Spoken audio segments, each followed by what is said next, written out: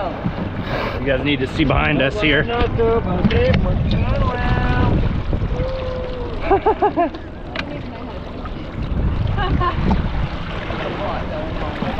We're surrounded by whales right now. Can't even move from this spot.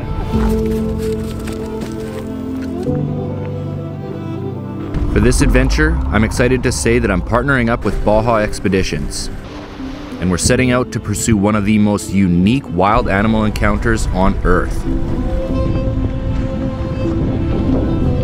For the next 4 days, this is home. Located within Latin America's largest wildlife refuge, this is Baja Expeditions' boat access only camp, dedicated entirely to whale watching. But truthfully, this is far more than a camp. And if we're lucky, we'll be doing far more than just watching whales. This is the only place in the world where gray whales choose to interact with humans and enjoy the attention. Throughout my travels, I've seen hundreds of whales, but never have I had the opportunity to interact like this, until today.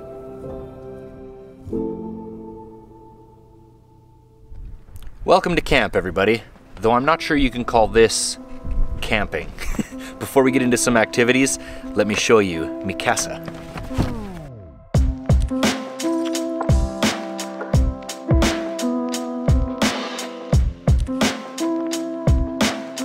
Our ambition is to bring people in who've never thought of seeing the whales, or they don't want to share a bathroom with 26 other people or 20 other people. And so we've brought in a level of comfort so that people are not roughing it out here. And it's the first time it's been done. We've got glamping, we've got luxury, we've got big tents and medium-sized tents. Everything's got private bathrooms and showers and hot and cold running water, heat in the tents, real beds and fine linen and fine dining and so on.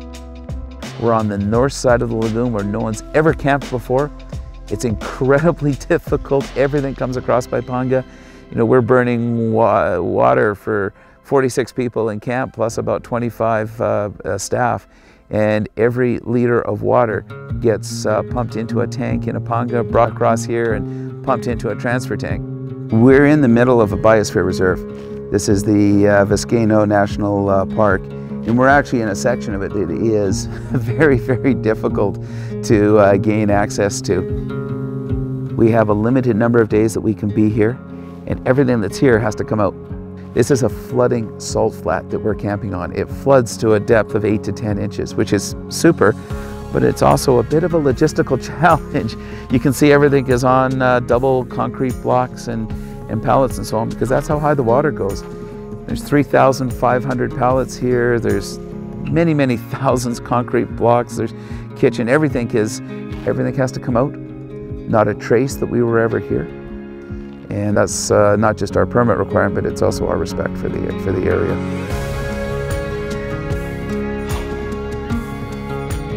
This camp is a continuation, next generation of Baja Expeditions. So the whole concept of ecotourism is to be very low footprint, to be good for the animals, good for the people, support the local economy. And that's what this is. So this is a joint cooperation between our company, Baja Expeditions, and the local panga captains, the local fishermen, the local people in the village, the local aircraft operator. Of course, more than anything, it's about the whales sharing and interacting with us.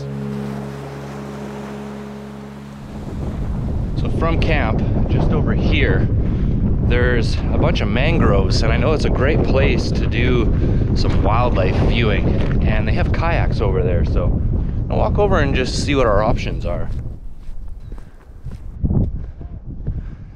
There's a path here, like a canal, a water path. Oh my god, it goes way in. Okay, this is awesome. We gotta paddle this.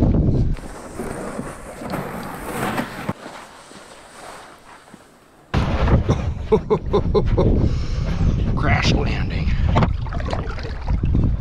This is so exciting. Oh my god.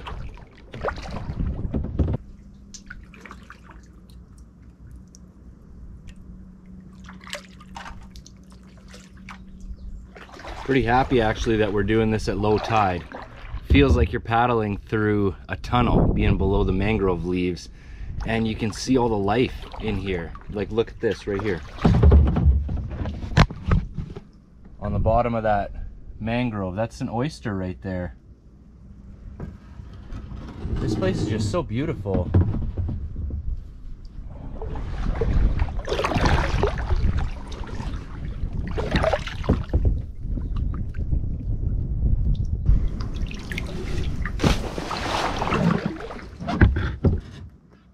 That pelican just dove right behind me. Like right on the tail of the kayak, that pelican dove. This is so crazy in here. It's looking like things are about to get a little more difficult here. I gotta get through there though, it opens up again. A little bit of a struggle here, no biggie. Oh yeah, we're through. Oh yeah.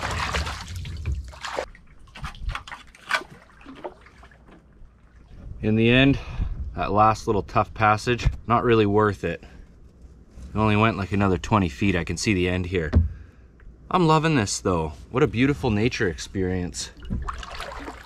I think my kayak's gonna be too long to turn around in here. Oh no. Come here, you. Oh,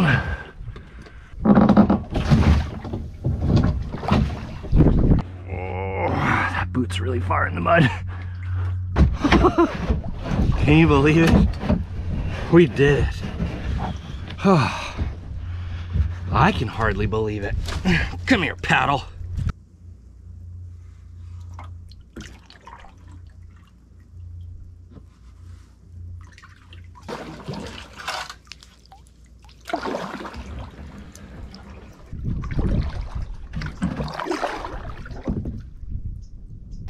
Once the tide comes in, all these fish that are stuck in here, they'll be able to get out. But this channel is just full of them. I'll be paddling along and then all of a sudden the whole water underneath me just changes color and it's a massive school of fish swimming. Oh, they're big.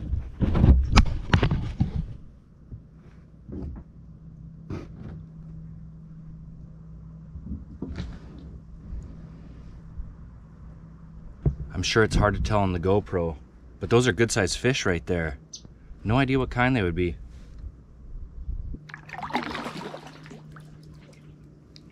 I feel like that's an experience that probably most people that come to this camp don't take advantage of. I loved that. I'm also soaking wet and muddy now.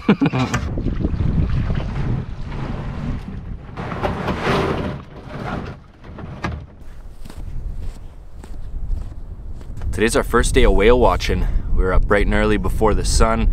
It's turned into a beautiful day now. The wind has calmed way down. Stoked to get out there, get on a boat and find some whales.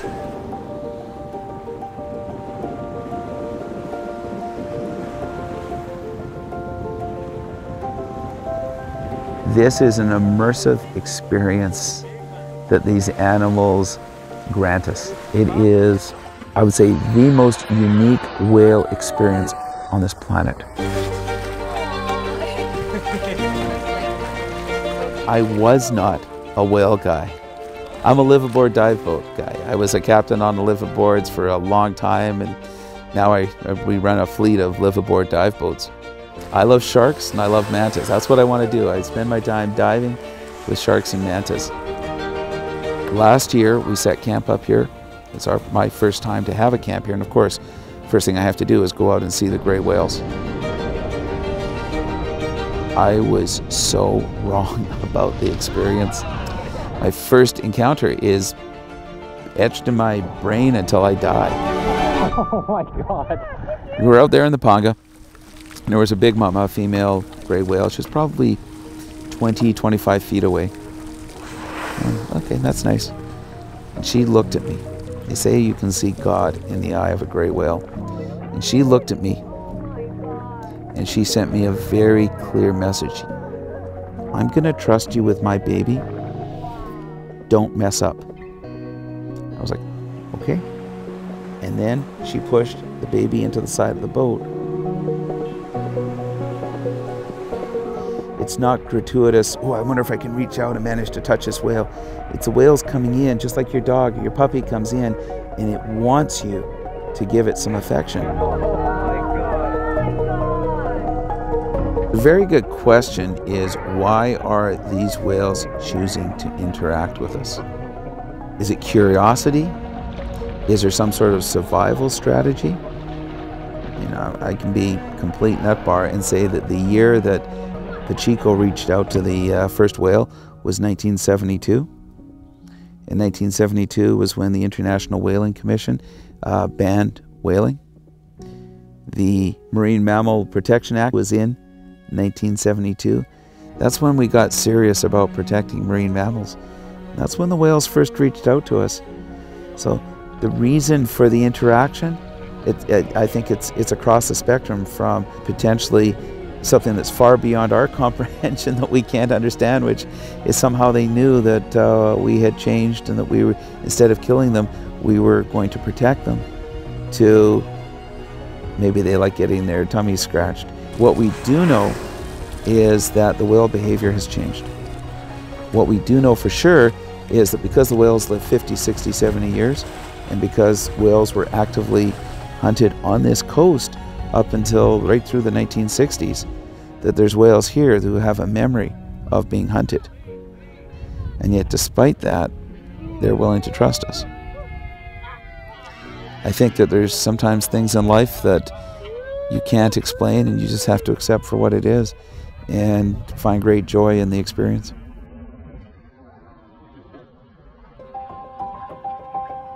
Getting back from this trip and going through my footage, it was obvious almost immediately that there's not a shot in the world that can properly portray what this experience is actually like. So I'm just gonna tell you guys what it was like for me. Leaving camp, there's about a 20-minute boat ride to get out to where you're actually allowed to stop and interact with the whales, but you start seeing whales almost immediately. Some of the different behaviors that you see is, of course, the spouts and breaching. Some of it is whales just playing with each other. Some is part of their mating rituals, and some has no explanation at all. One of the behaviors that I thought was really interesting, I'd never heard of it before, is something called spy hopping. That's when the whale positions itself vertically with its nose sticking out of the water. Some people say that's so that the whale can spin and scan its entire surroundings for a mate. One of the reasons that the whales come to the lagoon is for mating, and if you're really lucky, you'll get to see part of the mating process, which is really a fascinating thing with gray whales because they do it, believe it or not, in groups. There's one female and 2 or more males. The alpha male is the one that's going to be actually mating, and the other whales are just there to help position the couple tummy to tummy and then brace the female for the actual mating process. But most of the whales you see are just floating at the surface and relaxing.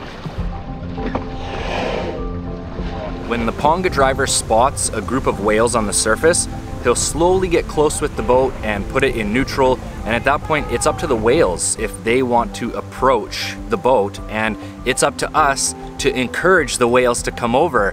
So we put on all kinds of presentations. We are splashing and cheering and singing, and most of the time the whales just ignore us, but sometimes you seem to entertain them enough to come over for a visit.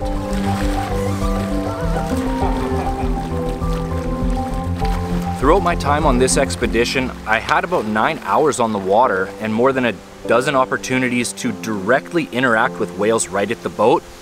One of the guests described the whales as being like cats, and that's a perfect way to describe it because most of them will get right up to the boat but just not close enough for you to touch them. But my first day, we had a baby come and play with the boat, and the babies are just like puppy dogs. They love to come up and splash around and get attention, and we had this one come up to us and it would stick its whole head out of the water and just spin in circles while everyone scratched its chin and its nose, and then it would go to the other side and do the same thing back and forth, and it stayed with us for probably about 5 minutes like that. but my best luck actually came on the very last day, on the very last outing. We were the only boat on this section of lagoon, and it started out as just one whale coming up to the boat for some attention, and a few minutes later another one came, and then another one came, and at one point we had 5 full-grown adult whales surrounding our boat, boxing us in, to the point where the Ponga driver just shut off the boat, and he said, "We're staying here now." And those whales stayed with us for more than an hour. It was definitely the most powerful experience of the trip for me, one of the most powerful experiences of my life. So I want to give a great big thank you to Baja Expeditions for having me out. And if you guys want this experience, I cannot recommend that company enough. But most of all, thanks for watching, everybody. As always, take nothing but pictures, leave nothing but footprints. I'll catch you on the next one.